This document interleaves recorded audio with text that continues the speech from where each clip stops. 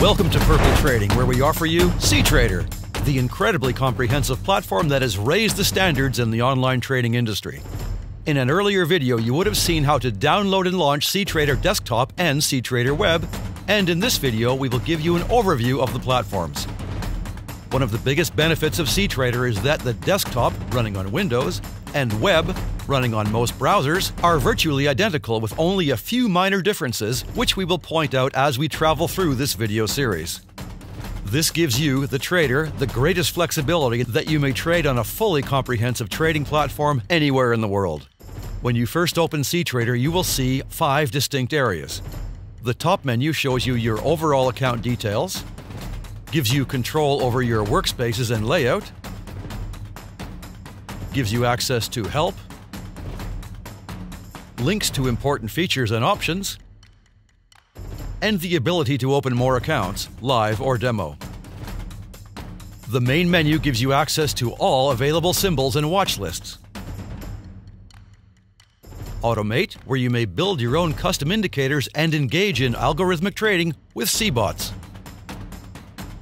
Analyze, where you will find a very comprehensive post-trade analysis suite to track your progress and to help identify your strengths and weaknesses. And Settings, for full control over your platform defaults.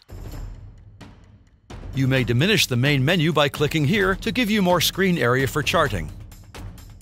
The chart area is the largest, of course, and is controlled by the Instruments toolbar, which you may move. Each chart has a Favorites panel for individual control over each chart. Such options as multi-chart mode may be set, and in cTrader Desktop you may detach charts for use with multiple displays.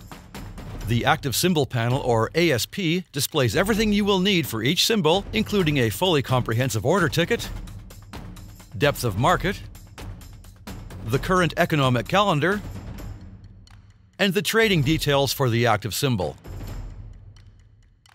On cTrader Web, you will also find the technical analysis tool AutoChartist, which we will explain in a later video. You may also link the active symbol panel to any number of charts.